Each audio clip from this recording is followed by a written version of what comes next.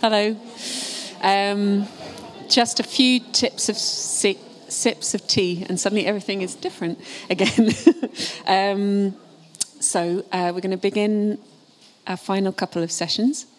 And I'm really pleased to be able to introduce Katy Norris. As I mentioned earlier, she is a newly joined curator of exhibitions and displays at Tate St Ives. And she's currently completing her PhD with Tate and with Bristol University.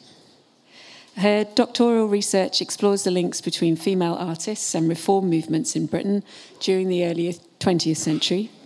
And she formerly held the position of curator at Pallant House Gallery and has published books on themes around British artists, including Sylvia Pankhurst and Christopher Wood. Delighted that we could have worked on this together, Katy, and that you have produced something unique and new for us. So thanks very much. And over to you. All right, thank you. Okay, so I guess just wanted to reflect now at this point in the day about how fantastic all the speakers have been so far and how much we've kind of broadened out this question about motherhood and expanded it in so many different ways. And it's really, it's been wonderful kind of for me to come in at this point because we've really created such a embracing and sort of really like wonderful kind of atmosphere for everybody to share their different experiences. So I guess, one thing that I'm going to sort of touch upon here is about Hepworth and her loss, so the loss of her son, Paul Skeeping. And I'm doing this from a position of grief and loss myself. So I lost my little boy a couple of years ago. It's quite fresh, it's quite new. And so in a way, what I'm doing with this really is exploring my own discipline, which is art history and curating, and thinking about how we tell stories, and thinking about the position that I'm in now. What stories should I tell in this role? And what value would it bring to incorporate this otherness into the stories that people see in galleries? So in a way, what I want to do is, I'm kind of bringing it back to kind of curating art history, having gone all over the place with so many fantastic talks, but with my own kind of specialism, really to just sort of think about that question about kind of reading against those kind of conventional stories that we know about Hepworth, and the different ways that we understand her practice, and what would it mean to incorporate the idea of bereavement into that understanding of Hepworth that is so kind of commonly out there and what we all kind of know about Hepworth. And I guess also just to say that, part of our thinking when Mel and I spoke about this was to question how does it feel to walk into a gallery and sort of see these mother and child sculptures, like how does that make one feel if you haven't had the kind of conventional experience of motherhood? And so that's something I also really identify with. But I am aware also of this other part of Hepworth's life. And that story's only ever really partially told, the death of her son. And that was, she was a child from her first marriage to John Skeeping. And some of you who were here yesterday would have seen some photographs of them together, which is quite funny, actually. And like many, I think some people know some details about Paul Skeeping. There's often sort of quoted within the literature that he had died in his early 20s in 1953, so just after the Second World War. And he was a navigator with the RAF and died flying over Thailand just after the conflict ended. But I suppose you don't really get a sense of how that loss might have had an enduring impact on Hepworth's art and life. It's kind of like a sort of biographical mention, segue, and then sort of quickly resolved and you kind of move on. And I suppose the fact that I understand and know my own grief, that's not really how things go, and that you live with this for your life. And that you learn to live with it, and that's something I want to just sort of explore. And I'm still in the early stages myself, so it's kind of interpretive. But I really did also respond to a quote when I kind of looked to the literature about this situation, this occurrence in Hepworth's life. And somebody had sort of said, quite flippantly, I suppose, that her sorrow had dried into a dull weight. And that's just, how it happens. That's what happens to those who are left behind. And that interpretation doesn't really fit with how I have experienced grief, and not really also what I could observe in what Hepworth was doing. I mean, she was incredibly prolific in the post-war period after the death of her son. And, is it really the case that grief for her became so immutable and such a heavy thing that it limited her life? And the idea that she had successes in spite of this loss. And I guess I think perhaps it was precisely because of this loss and the kind of profundity of the experience she went through that added to her art. So I'm going to look at the kind of early stages of Hepworth's bereavement and the ways that she incorporated this kind of process of loss, and not as something that's repressed or kind of put to one side as a separate part of her life to overcome, but actually which sort of formed a kind of cornerstone of her identity, both her creative and her personal identity. So yeah, it's going to be kind of narrative and storytelling in a way, and that's part of it as well, that I am sort of in a way telling a story, like how we do with art history, but it's just sort of reading against the kind of traditional stories that we might often associate with Hepworth. So, first slide. In 1953, Barbara Hepworth sent a hurried letter to her oldest and closest friend, Margaret Gardiner, from her home in St Ives. Scrawled across the side of a single note card, it read simply, "Margaret, darling, a telegram has just come, and Paul has been killed in Thailand." This correspondence that had been sent between Gardiner and Hepworth up until this point reflects a rich and enduring friendship. Between them, over the course of a decade, they had exchanged long conversational letters in which words flowed easily between them. Hepworth sent details of her art and life, moving between subjects as various as new sculpture commissions, her relations with the art world in London, her family, and more recently, the breakdown of her marriage with Ben Nicholson. The letter in 1953, then, is very different, a rupture from everything that had gone before. One is struck by the directness of her statement. It seems to reflect Hepworth's need to get the information out, plainly and simply into the world, thus in some way recognising this new and terrible reality without her son. There is desperation too, even in this short note, and perhaps above all, the deep-rooted trust she placed in Gardiner when she wrote imploringly to her friend of her son's sudden and unexpected death. Naturally, Gardiner offered to come as soon as possible, but Hepworth put her off. Another friend was already travelling from London, and in any case, Hepworth wrote, she felt quite useless. "I have been in a state of collapse," she explained, "when neither my head nor my knees would do what I willed." In the days that followed, Gardiner received further correspondence from St Ives. In the first of two instalments, written on the 15th, actually I've also just moved this on so we can see a picture of Margaret Gardiner. So in two instalments written on the 15th that was simply headed Sunday, Hepworth tried to communicate something of her intense emotional and physical reaction. She wrote of persistent, vivid memories, the beauty of her son, which she speculated only the poet Rilke and perhaps Gardiner, who had known Paul since a little boy, would understand. His vitality and radiance, the light he always brought to her room, Hepworth wrote, was something she so depended on, and which she now found so difficult to square with his premature death. The impossibility of the situation, she wrote, caused her such unspeakable anguish. My whole being cries out against this. Even under such duress, Hepworth tried to offer some reassurance to her friend. She had drawn comfort, she told Gardiner, from the local community in St Ives. On the Friday, a requiem had been held at the local church, which gave her some peace. The unquietness around my studio was stilled, she wrote. One just has to accept. In these profound and heartfelt letters, we get the sense of Hepworth caught in the first stages of grief. The immediate incomprehensibility of the situation and the magnitude of her loss, as Paul's mother, seems to emanate through the correspondence in waves. It comes through most strongly in the way she physically shut down, a refusal at least in her body to register what was happening. There is the question, too, of acceptance, raised here tentatively and in a non-committal way, as much a statement of necessity and survival as anything Hepworth seemed to truly believe. The way that Hepworth responded in the succeeding days and months after the immediate shock of Paul's death is difficult to gauge. To some extent, her reaction during this time seems to have been governed by the social expectations of the period. The compulsion to manage grief internally was an accepted strategy in Britain in the aftermath of the Second World War, when self-control, stoicism, and privileging the needs of the wartime community had been promoted as the most patriotic response to bereavement. This attitude was applied particularly to women, since they had not only become to stand as sort of symbolically as natural harbingers for the nation's mourning, but were also believed to be more susceptible to overwhelming emotion.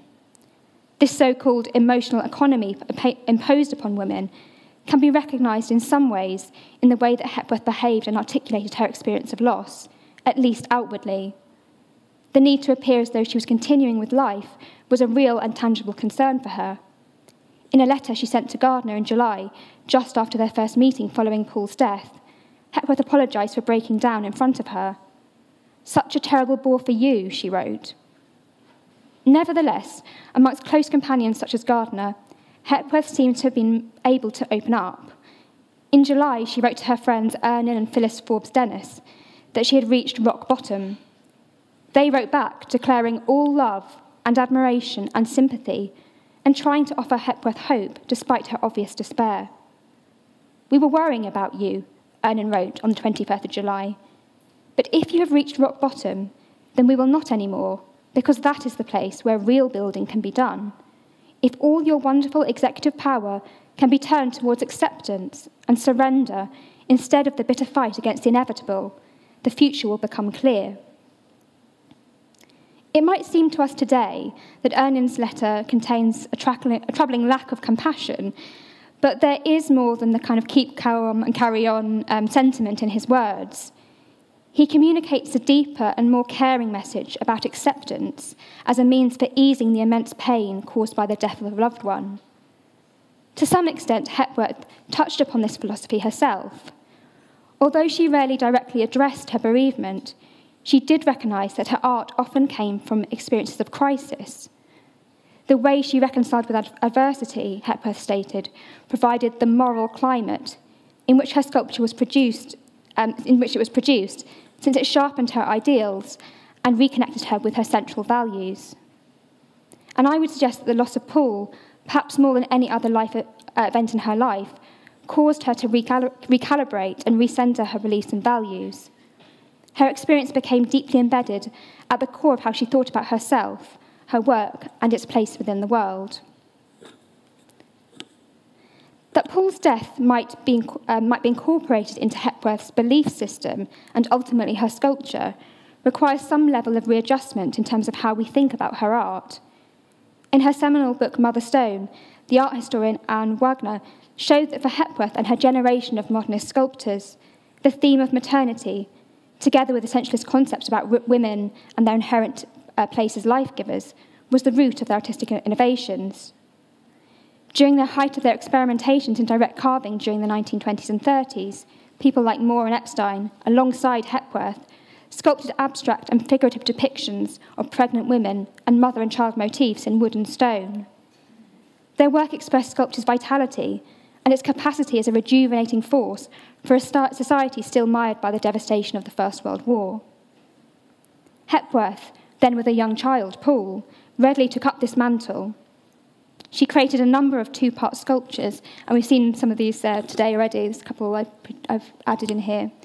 And these sort of two-part sculptures, one in alabaster here and one in Ancaster stone, in which small forms are enfolded, nurtured, and protected by a larger one. These components can be reconfigured, but they always belong to one another, fitting together as a single whole. They suggest that ultimately mothers and their children endure as one. They are not meant to be parted. When we contemplate these works, which are so life-affirming in their representation of wholeness and balance, it is impossible to imagine that physical separation through the death of a child might potentially be part of Hepworth's formal vocabulary in the future. However, in the wake of World War II, Hepworth had already been forced to confront concepts related to death and grief, albeit beyond her own personal experience. The legacy of collective traumas such as Hiroshima, Nagasaki, and the Holocaust had a destabilizing impact on her and her art. Hepworth stated, "It is hopeless to presume that I or anybody thinks the same as in 1936, either about art, philosophy, or religion." But she also continued to view her art as a purposeful, life-giving force in the face of such destruction. She stated that she saw her sculptures as a consolidation of faith in living values and a completely logical way of expressing the intrinsic will to life. By making sculpture, she was giving form to these ideals, thus bringing them physically into existence. Good things always seem so concrete to me, she said. Bad things seem amorphous. Paul's death and the profound feeling of absence that this produced for Hepworth was without doubt the single biggest challenge to her positivist ethos.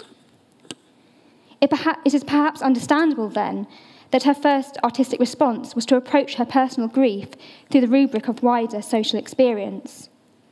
Created in the months after Paul's death, Madonna and Child was dedicated to him, but it also spoke to the public sense of loss shared by the community after the Second World War. Gifted to St Ives Church, it was placed in the Lady Chapel, where it still is, and it became a focus for communal mourning. As a stone carving, Madonna and Child conformed to the artistic language of modern war memorials that were erected in villages throughout Britain following both World Wars. But the focus on the Madonna and motherhood is more unusual. The image represents Mary contemplating and even ultimately accepting the future death of her child for the sake of humanity. With this focus on sacrifice, Hepworth no doubt had in mind those women who had lost their sons during the war, as well as her own personal grief. Through her indirect religious symbolism, she sensitively brought the under-recognised experience of bereaved mothers into public consciousness. While the knowledge of separation through death weighs upon this sculpture, there is also lightness in the way that Hepworth has described the figures. The deep bond between mother and child is reinforced through the charge points of contact, their arms embracing, and also the way that Mary rests her cheek on her baby's head. While Hepworth's carvings of the 1930s have a physical weight and materiality that is almost kind of bodily, her Madonna and Child sculpture is not so visceral. The effect is almost transcendent of earthly life, and it kind of has that sense of, kind of going beyond the earthly with this kind of image. And it was that would no doubt have offered comfort to Hepworth and to her public in the wake of war. So in that way, Madonna and Child has the same affirmative impact as her earlier mother and child sculptures. However, here bereavement is incorporated into the narrative of motherhood and given meaning through the concepts of necessary sacrifice and communal well-being. Elsewhere, Hepworth's mother and child sculpture has been interpreted as a kind of final statement, the kind of ultimate statement that she made around this time of Paul's death, and where she kind of conflated her own loss with this collective experience of the nation. And ultimately, there's a kind of a message of hope and regeneration. But privately, this process and her own reconciliation with the circumstances around Paul's death were obviously more complicated and I think more difficult for her to manage. Hepworth's sculptural assistant, David Lewis, said that far from reaching any sense of closure, Hepworth's grief transformed into an inner nurturing, a quietness, and a rhythm from deep within herself. So I want to sort of spend the rest of this talk thinking about this ongoing experience of bereavement that quote kind of alludes to. While the process never really reaches its conclusion, and Gardiner said of Hepworth that Paul's death was her lasting grief, I think the description given by Lewis, her sculpture assistant, does at least suggest that we can look beyond that idea that her sorrow was nothing more than a dull, dry weight that was inhibiting to her life and career. There's this kind of sense of her continual search for understanding and acceptance that it activated an inner nurturing or deep rhythm.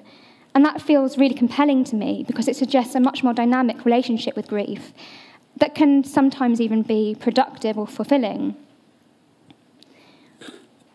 So in the months after the creation of the Madonna and Child, there were other works that we can trace her dealing with Paul's death, and particularly the two figures, Heroes, which is at the Barbara Hepworth Museum, and this monolith Imperium, which is this kind of 9-foot carving, limestone carving. And this photograph is of Hepworth with the sculpture at a Whitechapel retrospective in 1954.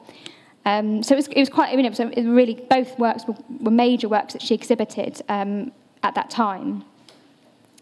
And I think these works sort of, they show Hepworth trying to find ways of sort of simultaneously holding on to and letting go of Paul's physical experience. and she sort of depicts his likeness through these different forms of abstraction. So, for example, in the Two Figures painting, the figures are sort of elongated with these intersecting straight lines, and the left-hand person holds a small picture which echoes the abstract forms that you can see in the painting. And Hepworth actually clearly linked the figures and this composition to her son. She inscribed the painting with a dedication that read, "Paul and John, pilot and navigator, killed February 13th, 1953, and John was as Paul's navigator when they were flying." So it could be that Paul is represented by one of the figures in the larger painting, or he may be contained within the smaller image. And this device of using a picture within a picture has historically been used to include people otherwise absent, notably in sort of family portraits where there's a deceased family member within a photograph. And to me, this kind of evocation of memory draws me back to those vivid and persistent recollections that Hepworth had of Paul and that she described in her letters to Gardiner shortly after his loss. And also it kind of ties to poetry. So in the letters that I quoted at the beginning, she quotes Rilke, and he was a great influence on her. And the hero's title also refers to his writings. So Rilke frequently alludes to heroes within his poetry as tragic, noble figures who characteristically have a fleeting, though no less powerful impact on the world. He summarised their transient beauty when he wrote, "The hero is strangely close to those who died young. Permanence does not concern him."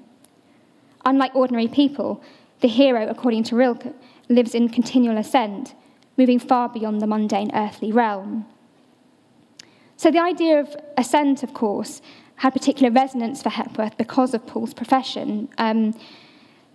But despite the sort of tragic circumstances of his death, she came to venerate his interest in flying, observing a parallel between the way he embraced scientific advancement in aviation and her own interest in human progress and enlightenment. In a statement that she wrote in relation to the monolith sculpture, Hepworth introduced the idea of heroic ascent again when she applauded those who seek freedom in the upper air, even though it involved fire and falling earthwards. She also made a further allusion, this time through the analogy of organic growth, writing, "We have deep roots, but our growth beyond the surface is towards an uncertain light, containing great sadness, although the power to seek the light is our motivation." So on one level, these analogies relate to Paul and his embrace of new technologies, but we might also connect her words to her own struggle for understanding and acceptance after his death. We are reminded of the great sadness she endured, but also the compulsion to seek out light, even in the darkness. As if to underline this point, Hepworth carved interconnected hollows through the head and stomach of monoliths, which she posited as the bridge between the body and the mind, seeking comprehension. She also suggested that the looming figure should be placed outdoors on some high summit, as though forming a bridge between the earthly and heavenly realms. In this way, she drew connections between the process of enlightenment or reconciliation through greater understanding and a connection to a higher cosmos or plane of existence. Here again, we find Hepworth looking outside herself to find meaning, yet unlike the certainty of the Christian symbolism which underpinned the Madonna and Child, we now see a more far-reaching exploration, both deep within herself and the natural world and wider universe. This emerging response to her loss was solidified when she travelled to Greece in the summer of 1954. The trip, organised by Gardiner, was intended to lift Hepworth, at least temporarily, out of her emotional turbulence by connecting her with a place, culture and history that had been a source of lifelong inspiration. The holiday ended up being a veritable tour of Greece and the mainland and islands. They visited over one fortnight, Athens, Mycenae, Delphi, Crete, Rhodes and Santorini. Hepworth recorded her voyage in annotated sketchbooks, scribbling her observations around the margins in long, free-flowing notes that were later worked up into poems and published. While in England, Hepworth had been deeply embedded in emotional and professional pressures. In Greece, she faced an altogether more fundamental struggle that exhilarated her. She contended with dramatic weather conditions and inhospitable terrain, facing angry, ferocious winds in Delos, and scrambling up a mountainside in Patmos. Hepworth revelled in these challenges, as well as in her newfound sense of isolation, which contrasted so much with the social pressures in England. In her sketchbook, she wrote of her joy in being antisocial. "I can't help it," she wrote. "I try to escape all contact and proper human obligations. I must find and hold in these brief hours a silent, exultant pleasure." Hepworth's biographer, Sally Festing, has emphasised how the Greek tour marked a shift in the artist's position in relation to her grief. In a world of pure existence where there is no past or future, no end, no limit, no separation, or parting, no death as it is usually conceived, Hepworth at last seemed to find some relief. It is not that she totally reconciled with Paul's death, but she seems to have finally succeeded in reconnecting with herself and her values as part of this new reality without her son. Greece, with its eternal landscape and ancient past, provided a framework that allowed her to philosophise on her own existence, as well as death as part of life's cycle. This idea is reaffirmed by a note that Hepworth added on her Greek experience in 1964, in which she detailed her impressions of Delphi. "Standing alone in the stadium below Olympus," she wrote, "I felt at ease, both physically and spiritually. This experience of being part of Mount Olympus, part of the plain of Atia, and totally alone, did perhaps justify my existence. To describe the day would be to dissipate the visual memory. Instead, I hold it to sustain me." Hepworth did, of course, carry on and carry forward these experiences and lessons in the years and decades after she returned from Greece. We see it broadly in the way that she took up her single form motif with new vigour in the 1960s, interrogating through various deviations of her towering, standing figure, the concept of the individual within society and the natural world. And actually, I've sort of chosen, there's many to choose from, as I'm sure you've seen from the exhibition, but I've chosen this ascending form, which obviously really resonates with that interest in ascendance that comes, to my mind, directly from this period of grief and loss. And then in 1971, she specifically synthesised her visit to Greece into a series of 9 lithographs entitled The Aegean Suite, each one titled after a site she had visited, which described in abstract form her elemental experience of ascent, isolation, and pure existence. These works, I think, demonstrate that over the remaining decades of Hepworth's life, the process of her personal bereavement, together with other aspects of her life, became part of the artist's rich formal vocabulary that was embedded in her wider value system. And I just want to end with this sculpture configuration, Fira, and this actually belongs to a series of sculpture that Hepworth carved after her return from Greece in this amazing material, this Nigerian Guerrero wood, I don't know if I'm pronouncing that right, which she did this whole series, each with a kind of Greek reference, again, with the title. And they're really highly sort of evocative, sensual works. They're actually scented, so they almost have a kind of smell to them. And she was sort of polishing down and smoothing out this wood. And in this particular one, the centre is almost, hollowed or scooped out. And it was intended to echo the kind of enfolding circular forms of the amphitheatres that she saw in Greece. And at the centre, she has this kind of pierced hole. So you've got this kind of very solid embrace, and at the centre, this absence. And so for me, in terms of being interpretive, it reminds me about grief and the nature of grief, that it doesn't go away, and it never really diminishes in size, but rather we might find ways of building our lives around the hole that's left by someone that's no longer with us. So almost much like Hepworth's pierced sculptures, she seemed to find a framework for living around this intolerable reality of Paul's absence. And she was able to frame and philosophise her loss. And so I think in this we can find some hope, and also this kind of reinforcement that art can be a bridging for understanding, and that we can read into it in so many different ways. And I think with someone like Hepworth, we're only just really touching the surface of how rich that could be.